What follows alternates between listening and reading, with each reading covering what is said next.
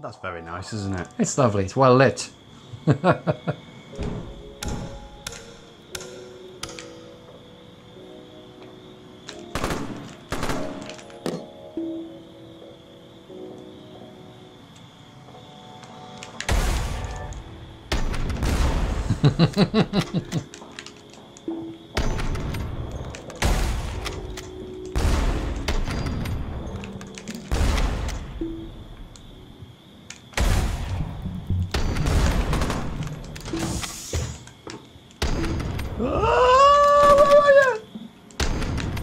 First blood. Oh, I got you with my mine.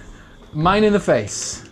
The game previously known as just Sundown is now at Sundown, Shots in the Dark. And we saw this in Res, I think it must have been 3 years ago, something like that.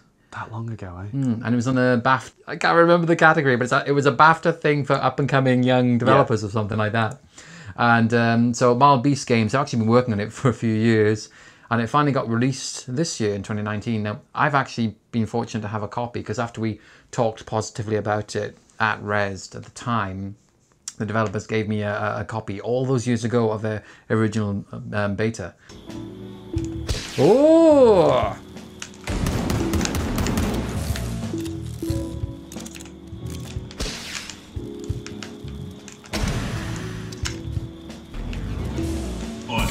Oh, I just didn't tuck in enough there.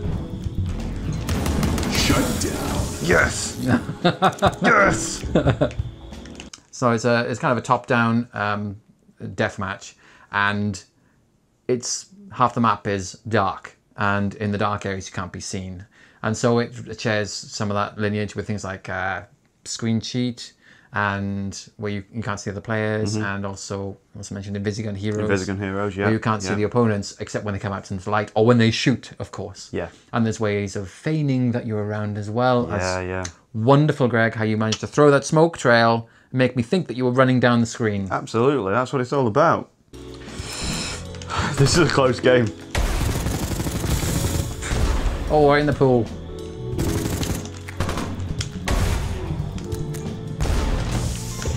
Red is 1 kill away. Really? Where do you think your weapon amp?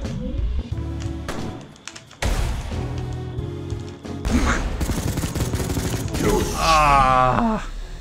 Threw me off with the smoke trail. Yeah, that was exactly it, yeah. Damn it. That's the first time I've ever been fooled by that thing. I was like, I'm sure, like, oh, he's trying to get to me with this, like, crazy.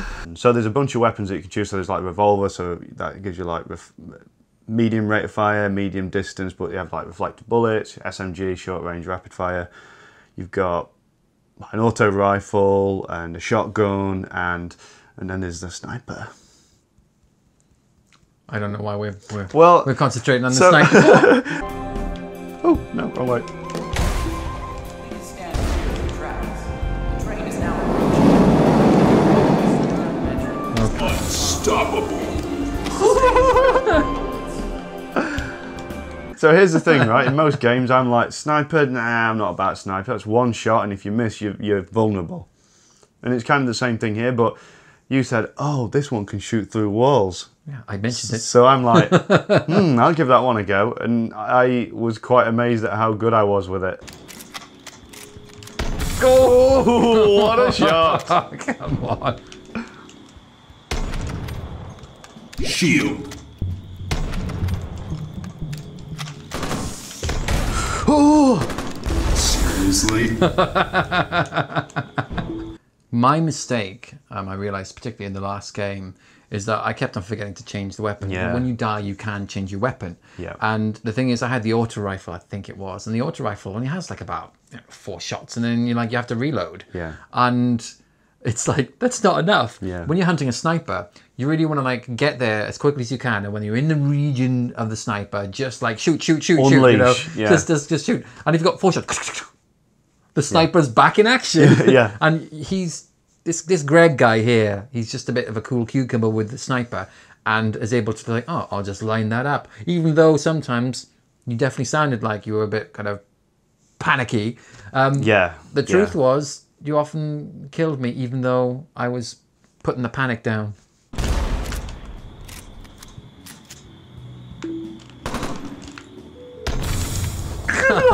I don't believe it. So you said that that it was pure deathmatch, but we did notice that there was a King of the Hill mode as well, didn't That's true. There are other modes which we did not have a go at because literally just playing the deathmatch was so much fun. I tell you what though, having played Invisigun Heroes, which has got like a area control mode, I'm going to guess that plays out exactly the same. And I always thought that the control zone mode was one of my favourites in Invisigun Heroes. I can imagine it working really well with that Sundown. I think if there's one criticism I have with that Sundown is that sometimes the camera feels too far back. The train is now approaching. Oh no. Yeah. No? Oh my god, look how small we are. Sometimes it feels like it was too far back. When we got to the subway level, it's such a packed level. Yeah. I feel like you were moving little pixelated characters around. I couldn't really... Yeah. And I was often stuck. It's a dark level as well, so there's not much for your eyes to latch onto, really. He is the evening station. Where do you think you're going? Oh no, run away! The train is now approaching. But other than that, I think it's a really solid little game. And the maps are quite varied and they've got their own little tricks. Let's go for the testing chamber. What is that in the middle? I don't know. It's the testing You do chamber. know. I haven't seen do this level know. before. Whether there's teleporters on one map, you come out, you will wrap around basically from one end to the other.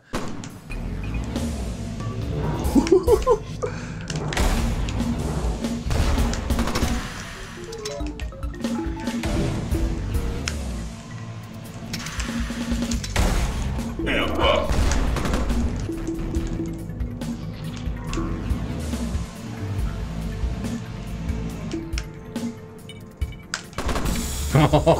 Yeah, you dirty rat. You're biding your time there, nice.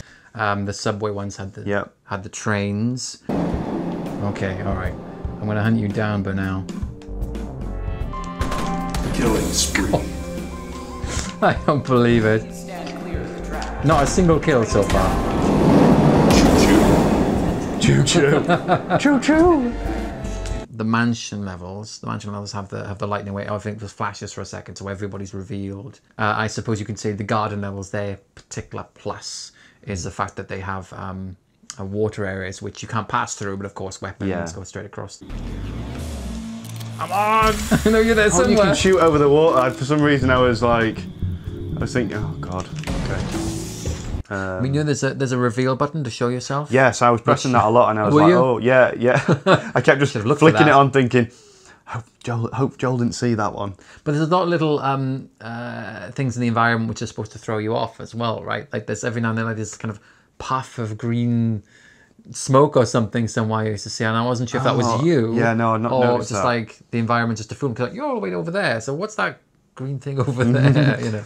There's pickups as well, so there's things like Amp's weapon. I don't know what that did. Speed boost, shield, and then there's a obviously a good one. yeah, and then there's a couple of other weapons as well. So there was giant claymore. Amp.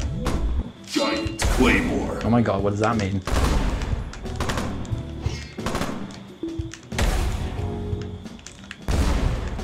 Come on.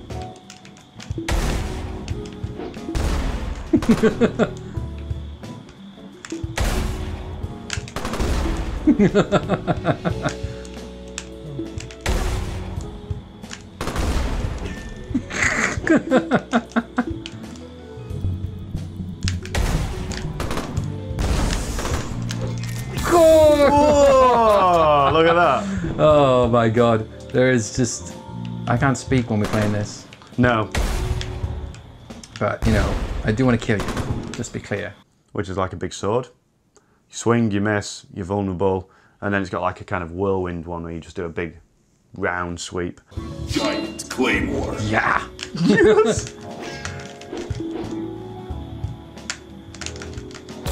Yes! End of that. But the one that we both like is Blazer, which is just a big laser and it fires this beam. It is basically what I thought the glue-on gun from Half-Life.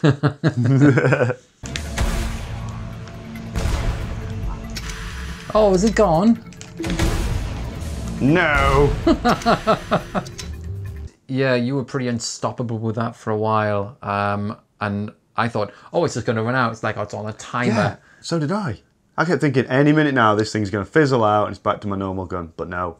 I had to kill you first. Yeah, exactly.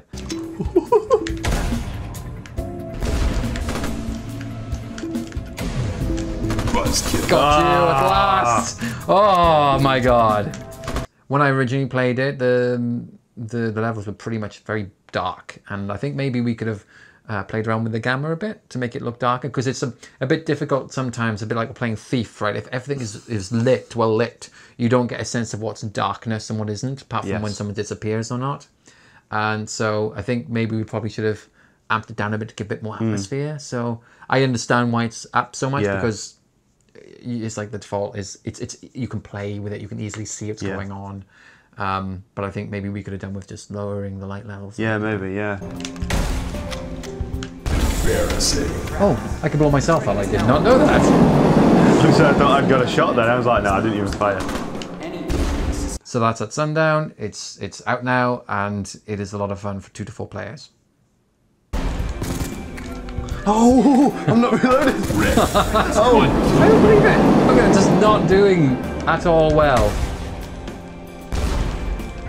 I mean, you've got 9 kills to 0. I mean, come on. I should change my weapon. I really should change my weapon. 10 kills to 0. I'm sorry, Joel. I'm gonna play with my children again.